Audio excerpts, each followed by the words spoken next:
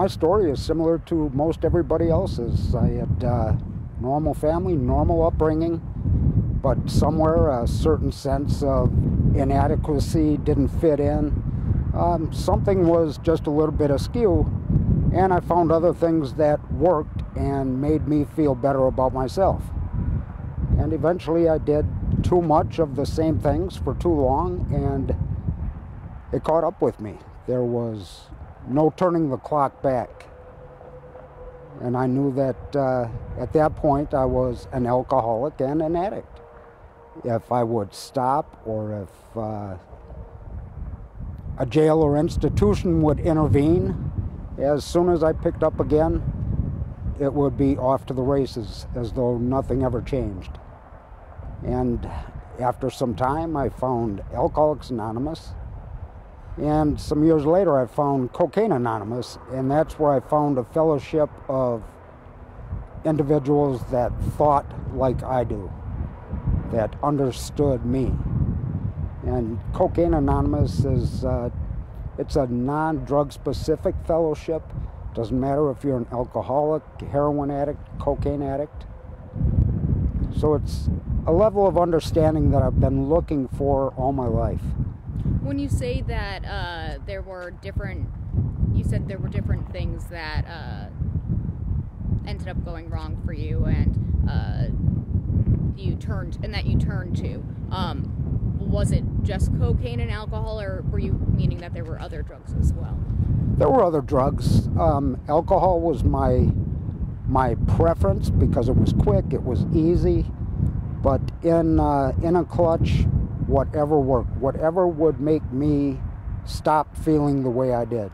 But cocaine, in terms of drugs, cocaine was the biggest, besides alcohol. Yeah, over the years there was a lot of cocaine involved. When did you start taking cocaine? Oh, when I was 18, 19 years old. What, and how long were you taking it for? On and off through my life right up until 1999. You know, and the cocaine definitely stopped working, but I did continue with the alcohol, smoking weed, using barbiturates, whatever would work at the time. And about that time is when I started hitting detox, hospitals, and jails. Something had to change. Prison or jails? Jails, and short time in prison as well. I mean, what, in terms of, you stopped you've been sober from cocaine for 18 or 19 years? Well, 19, 20 years. 19, 20 years. Yeah. How did you stop? I stopped using harder drugs because they were very much working against me. I was getting scared, I was getting paranoid. Plain and simple, they stopped working for me. You know, drugs stopped working. Alcohol had stopped working, but I didn't know how to stop it. Did you go to a treatment center, or? I went to treatment. I was able to stay clean and sober for a good long stretch. And once I picked up again, it was that first drink, the first drug that took me right back to where I was the day I quit.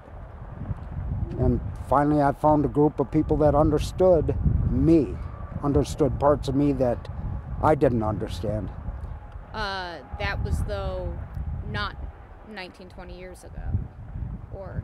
I found recovery 19, 20 years ago. It worked very well for me. I wasn't working very well for it. I wasn't doing my part. So have you actually been sober from cocaine since then? Yes. Oh, but you went back to other things? Yes. Okay, I just wanted to make clear. So that did help you, though, stop with cocaine? Cocaine and all the other hard drugs, yes.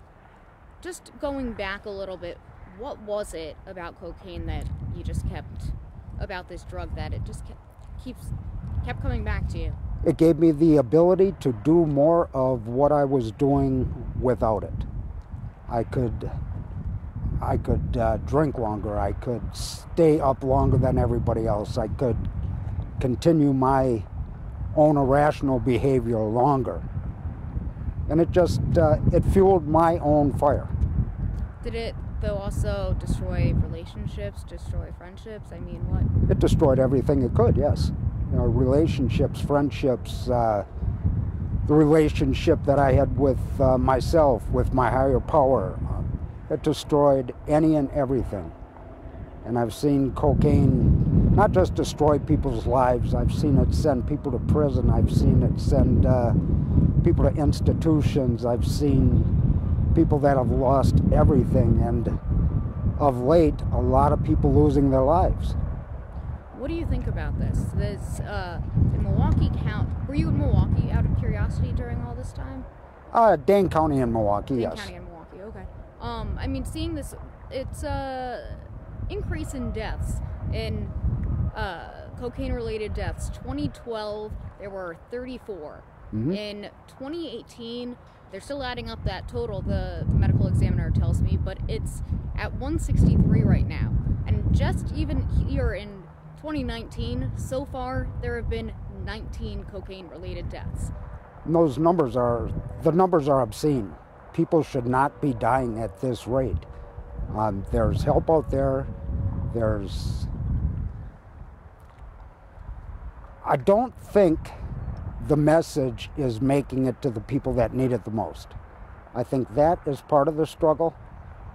There's a lot of focus on the opiate addiction and not much focus on everything else that's going on that's killing people at an equally rapid rate. Well, a lot of the problem, has to do with cocaine is getting mixed with some of these also more powerful drugs, more fatal drugs. Sure, people are using cocaine and they're using heroin, speedballing, it's killing them. But a lot of cocaine users don't even know it. Isn't that sometimes it's being mixed with other things? True. It is true. A lot of people out there just selling the best high possible with no regard for the life it might take. What do you think? You got through it. You're sober today, of everything. Yeah, I have recovered. How does that feel, and what do you have to say to others who are still struggling out there, so that they don't become a statistic like these others? How does it feel? It's by far a much better way of living. And what I have to say to others, if I can do this, anybody can, because I believed for a long, long time that there was no possible way I was going to be able to get clean and sober. I was convinced I was going to die. And I found by the grace of God, Cocaine Anonymous and other 12-step programs that worked for me. I found people that finally understood. I think a lot of it is about getting the message out. I think the media, law enforcement, the more people that have the capability of letting people know where to find help, where to find something that might work. It's not all about making your way to a hospital or to a jail or to a morgue. There are people out there that care. There's 12-step groups that honestly want to help. That's my true mission, to be of service to the next individual that wants help. Is there anything else you'd like to add? What can we do to continue getting the message out? It's important. It's important. It's all about keeping people alive. It's not about this emphasis and focus on the war on drugs. Right now, keep people alive. Get people the help that they need.